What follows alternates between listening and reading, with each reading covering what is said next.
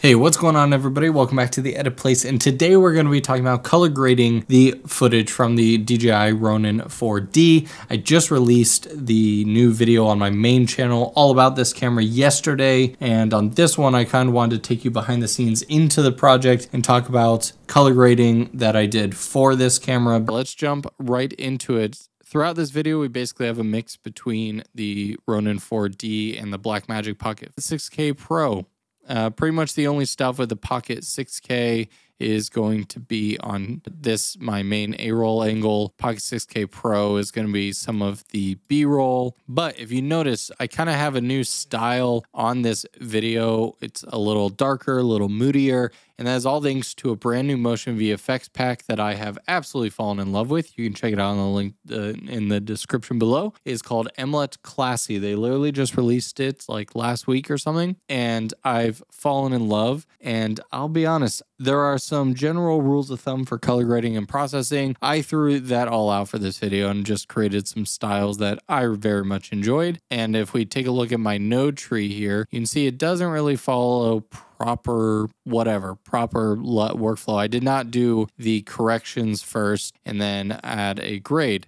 I basically went right into it with this specific LUT that I just love so much. So I'm actually going to do a new version, and we're going to delete all these nodes, and I'll show you how I built that look from scratch. So this is what it looks like straight out of camera. Again, Pocket 6K. I'm going to add back in some nodes. And if I go back under my LUTs, mLut Classy, the one I used for like the majority of these shots was called Toned Chic. If I add that to this, I love it. I love it. If you're into these sort of tones, then you're going to love this LUT, and it makes the entire pack worth it. But we're still very low in exposure. Even though I love a good low exposure, it's a little bit too dark. So let's go in, correct this a little bit. We're just going to add some gain, bring up our levels. I'm going to add back in a little bit of contrast, take our lift down just a touch, play with our midtones, see where we want to leave everything at. I like to bring down the highlights a touch as well. So that's definitely looking better.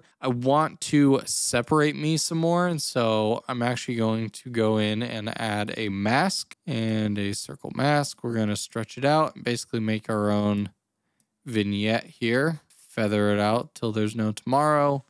Going to invert the mask and then head over to our curves. Just select the Y, which is going to bring our overall lighting down, and you can see that it basically just adds a vignette around me. If I turn that on and off, there's before and after. Add some separation. If you want to go real crazy, add an outside node, and that is going to give you an opposite vignette. And so for the outside node, I'm actually going to bring up, because this is raising what's inside the other mask, so me, and bring down just a touch, the most slightest of S curves out there, just to add a little bit more contrast. You can see what it did to me before and after. And this is looking pretty good. Maybe I'll play around with saturation. Honestly, doesn't need it a bunch. If it's a little too green, we can take that down a little bit, add some magenta tint. And yeah, there is our before, and there is our after. I'm a fan. What do you guys think? Let me know down in the comments below, and let's find another clip to adjust. All right, so here is when I went to shoot with Josh Yo from Make Art Now, and I actually made a mistake, or honestly, just the embargo time was close, and I was down to the last couple minutes with this edit, and so I just accepted it. Obviously, it's you cannot notice the issue, right? But we shot at the same time. But this was on his Sony camera. And then I threw in my Pocket 6K Pro for a second angle.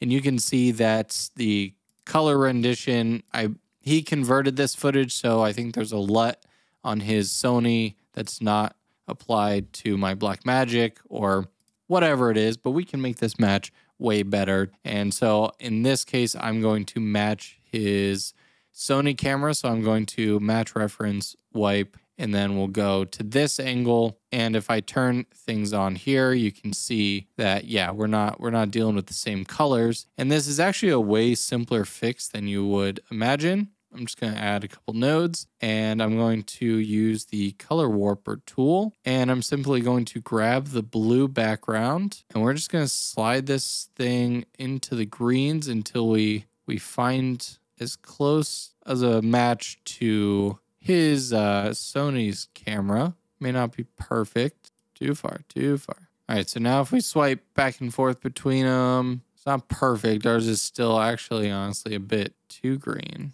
That's better. If we look at where it started, it definitely is more of a match. And if I were to turn this off and, yeah, just a little bit of color boost almost. It's compressed footage, so we're getting a little bit of color banding right there. But if I were to save this as a still real quick, and let's apply it to this clip, and we'll see how they jump back and forth. Definitely less jarring than the blue.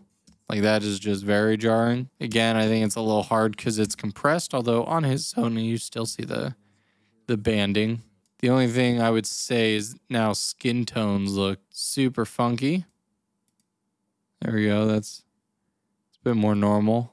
So literally fix this with 2 color warping nodes. I probably could spend some more time on it, but for a super quick fix, that would have looked like it matched way better. Again, what do you guys think? Let me know. All right, so now I want to talk about this clip right here, which actually is shot in the codec, basically the highest codec that you can do on this camera, ProRes 444XQ. And that's why that title's there, because this was kind of just a test shot. You can see everything, all the other settings for the camera were at 17 millimeters. And currently this is just with the Rec 709 LUT applied to it. We can see here that noise looks very good. There's a little bit of color noise, but you can see in controlled environments at 800 native ISO, it looks really, really solid. What I want to do, which we didn't really do in that video, is see how far we can push it.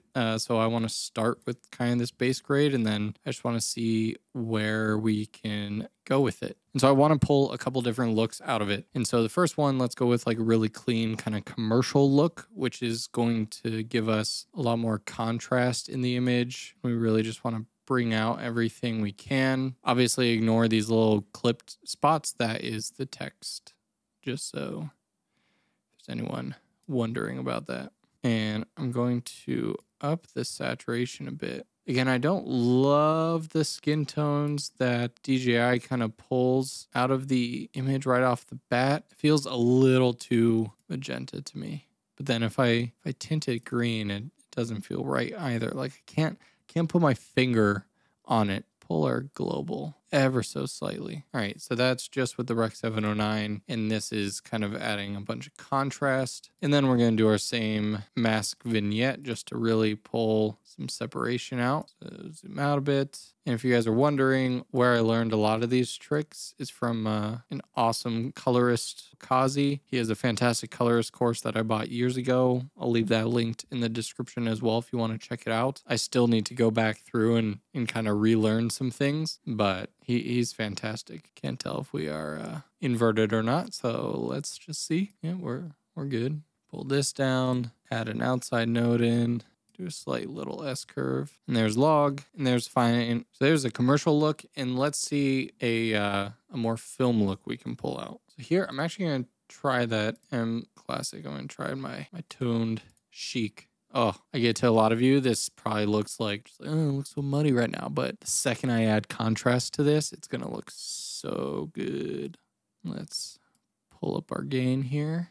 A lot of it's just feathering controls. I could probably go into my HDR wheels and go even more, but we're getting there. Now, I wish that this was in ProRes RAW or some sort of real RAW control, because then adjusting the color temperature would add a lot more to it. I think I can't decide. I think this LUT calls for a warmer image. Adding some magenta in feels almost like very Last of Us. I'm gonna try pivoting the contrast. Yeah, maybe color boost a bit. Oh, I'm liking that. I'm like that. It's very moody. We're going for a film sort of look here. Add in our 2 vignettes again. This one needs, I think, a bigger S curve to really create some contrast. Yeah, that's it. That's what it needed. Also gonna add some mid-tone detail. Oof.